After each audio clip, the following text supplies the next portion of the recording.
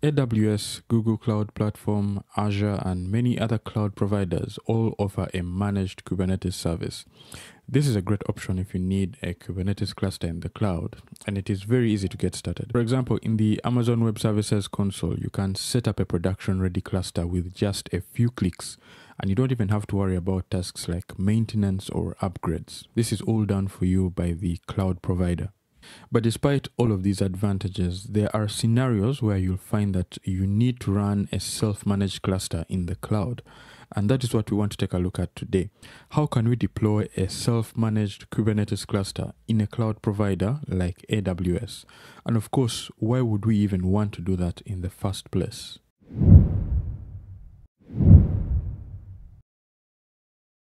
So for many reasons, some organizations decide against using a managed Kubernetes, and this is even with them already hosting some of their infrastructure in the cloud.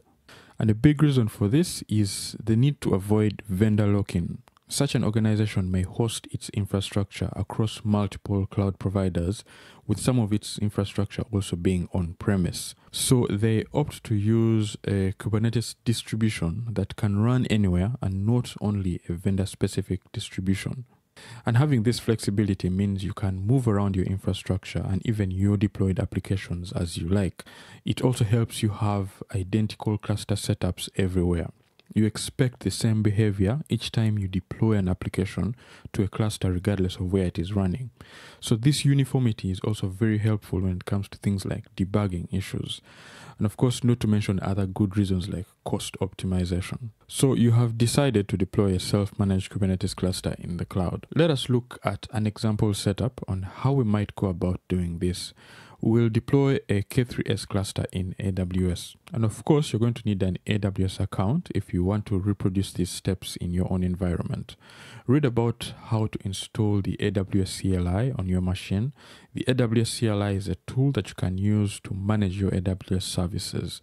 You can follow these instructions and configure the AWS CLI credentials. Once your AWS credentials are properly configured in your terminal, they can be used by Terraform, which is another tool you're going to need to have on your machine for this tutorial. Terraform is an infrastructure as code tool that we will use to deploy the required infrastructure to AWS. So make sure you install Terraform as well on your machine. Now, let us take a look at the infrastructure that we're going to set up today in the AWS cloud. So everything that we deploy today will be created inside of a single VPC. Now, an Amazon Virtual Private Cloud is a service provided by Amazon Web Services. This allows users to create a logically isolated section of the AWS cloud. So this can help us, for example, in our scenario, to separate our self-managed Kubernetes cluster from any other infrastructure that we may already be running in AWS. Our cluster will be a highly available cluster. This means we will deploy a control plane in 2 availability zones for redundancy in case one of these zones experiences an outage. An availability zone is also an isolated location within a specific AWS region, like you see here with EU Central 1A and EU Central 1B. An availability zone is designed to be fault tolerant with independent power, networking, and cooling. Each zone will have its own subnet, so any control plane or worker nodes in either zone will run in separate subnets. Each subnet will also have its own public routing table. An AWS route table is a set of rules or routes that determine where network traffic is directed within the VPC. So in order to grant internet access to the nodes in both zones, we create a public routing table and create a default route pointing to an internet gateway. An internet gateway in AWS is a VPC component that enables communication between resources in your VPC and the internet. And it serves 2 main purposes: enabling outbound internet access for resources in public subnets and allowing inbound access to those resources from the internet. For external communication with the control plane, we will deploy an internet-facing network load balancer. Now, this will distribute traffic between the 2 control plane servers in either availability zone. We can use Route 53 to create a CNAME record of your API server subdomain, like say k3s.aws.homecube.io, pointing to this load balancer. Route 53 is AWS's own DNS service. We'll be connecting to our cluster via this subdomain. Then we also need to create a security group and add rules to allow traffic into the VPC, like port 22 for SSH access to the nodes. The control plane will also be accessible on port 6443, so we allow incoming traffic to that port as well. The control plane nodes also run an etcd cluster, so communication needs to be possible between nodes on the etcd ports of 2379 and 2380. Then optionally, we might need to access some AWS services from within the cluster. For example, if we need some applications to access S3 storage, or if we want pods in the cluster to pull images from the Elastic Container Registry. For this, we create an IAM role and assign it to the nodes in the cluster. Now, IAM, or AWS Identity and Access Management, is a service that helps you securely control access to AWS services. In this tutorial, we will use IAM to enable Session Manager on each node in the cluster. AWS has a service called Systems Manager Session Manager. This service enables you to manage your EC2 instances in a variety of ways, including logging into your servers without SSH. So to do this, we simply create a policy with the required permissions. In this case, Amazon SSM Managed Instance Core.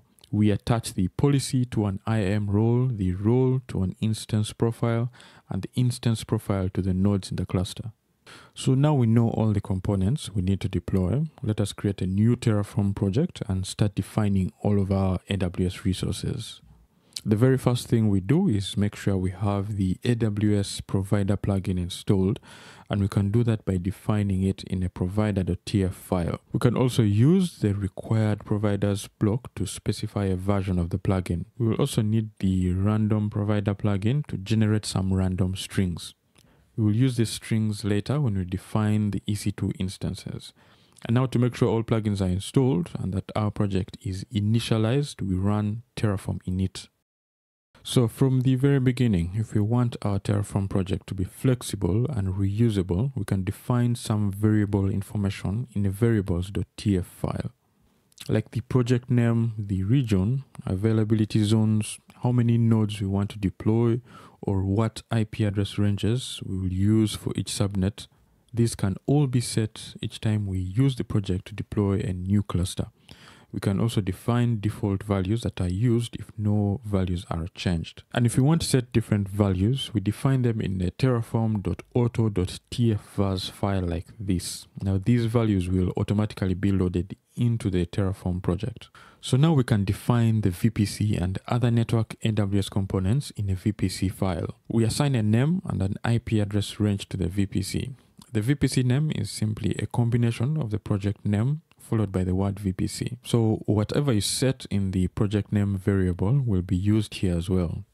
The AWS subnet section will create two public subnets in the main VPC since our default node count is set to 2. Each subnet will have its own IP address range and its own availability zone. We also need to create the same number of route tables, so one route table per subnet, and then associate each route table to its corresponding subnet. Each route table should have a default route pointing to an internet gateway for internet access. And then lastly comes the internet gateway definition. So next up, we define EC2 resources in an EC2 file. And the very first resource is, of course, the AWS instance. So we set the node count, the ID of the Amazon Linux image to use on the servers, and the type or size of server to deploy. Each server will be deployed in its own availability zone, and we do that by setting a subnet for each server. So the node with count 0 will be added to the subnet with count 0, and the node with count 1 to the subnet with count 1, and so on and so forth, depending on how many nodes you have in your project. And then for SSH access, you can pre-create a key pair in the AWS console. You can do this in the EC2 service under network and security, and then you can set the name of the key pair under key name. Now, before we can set the IAM instance profile, we need to define it as well. So let us create an IAM file where we can define all of our IAM resources. So we can start off by defining an AWS IAM role resource. So in order to define who is able to assume this role, we add a policy document under assume role policy. In the policy document, we are allowing the EC2 service or EC2 instances to be able to assume this role. We also need the role to be able to use session manager.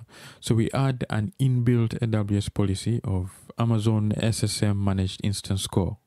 Then finally, we create an instance profile and attach the role we just defined. Now we can use the instance profile in the AWS instance back in the EC2 file.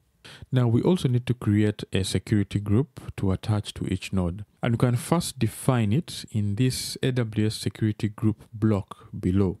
We set the VPC the security group belongs to and some metadata like the name, the description, and some tags. And then we can add rules to allow inbound traffic to ports 22, 6443, 2379, and 2380. And a rule also to allow all outgoing traffic. Now we can add the security group to security groups in the AWS instance resource. For SSH access, we can assign a public IP address to each node. Now, in order for the nodes to form a cluster, we need to make sure we set a static private IP address to at least one of the nodes or the first node in the cluster. So this is what we are doing with this conditional statement under private IP. If the index of the node is 0 or the first node that is being deployed, then set a specific IP address. If not, set the private IP to null, which means do not set this value at all. So for the actual IP address, we are going to be obtaining it from the first subnet defined in the variables file under CIDR blocks. And here we are simply replacing the last part of it with 100.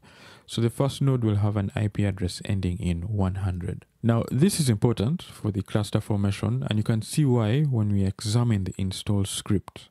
This is a bash script that we'll use to install K3s Kubernetes on the EC2 instances.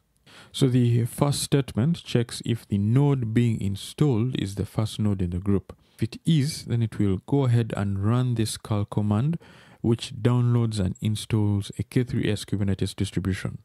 You can of course refer to the official K3s documentation for more install options to further customize your Kubernetes installation. An important configuration we need to take note of here is the TLS SAN option. Now this configures an extra subdomain as an alternative domain name for the Kube API server's TLS certificate. This will add a custom domain to the TLS certificate on which you can access the cluster. The second part of the bash script runs on the second node. It checks the first node in a loop to see if the API server is running. And if it is running, that means that the HCD server is also running.